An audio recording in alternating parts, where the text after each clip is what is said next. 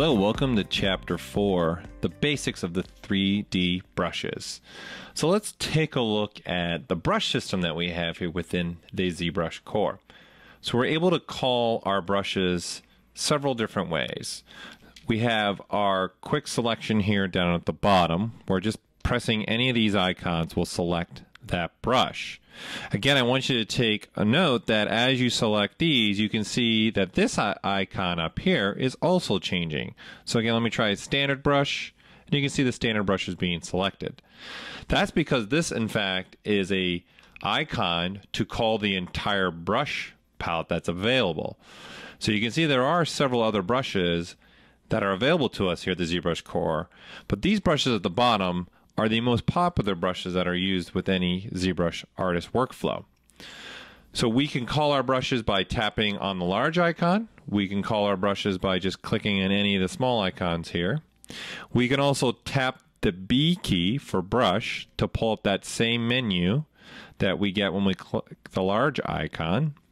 We can even go to the brush palette here and click on any of the same icons that you find here, or our large icon once again. So let's take a look at how we can sculpt with these brushes. So I'm just going to select our clay buildup brush. Let's move in a little bit here close to the face. Notice that we have a circle on the right side. That is our brush icon, and there is a red square on the other side. Now, the beauty part about ZBrush is as we start sculpting, you'll notice that we sculpt symmetrically. So we only have to worry about sculpting one side of the face, while ZBrush takes care of the other side. So to turn on our symmetry and turn off our symmetry, all we have to do is click X. So you can see when I tap the X key, that little square is off. So now if I sculpt, you can see it's only sculpting on one side.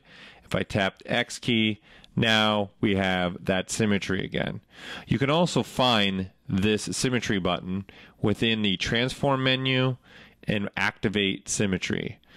Notice that we can have symmetry along any of the axes that we choose within the 3D space. So I've been just adding surface here, and by adding, all I'm doing is brushing across the face with my brush. So I'm currently using a Cintiq, which this is important because ZBrush is pressure sensitive. So the harder I push, you can see the larger and stronger my stroke will be. The lighter I am on my tablet or Cintiq, the slower that buildup is of that surface. So this is how we can start adding or building up our surface, or adding clay in this sense. If I want to start digging into the surface, or maybe dig into the clay, I'm going to hold my Alt key and then start pushing, and you can see that now digs into our surface. Again, I'm holding the Alt key and then just brushing across the surface. You can see that'll start to dig in to the surface. Now there'll be times where I want to smooth the surface out, so I'm going to hold my Shift key and now just brush across the surface, and you can see that'll smooth down our surface. So I can add, then hold my Alt to start taking away, and then now hold my Shift key to lightly smooth that surface back. And that's the basics of using the ZBrush 3D brushes within the core.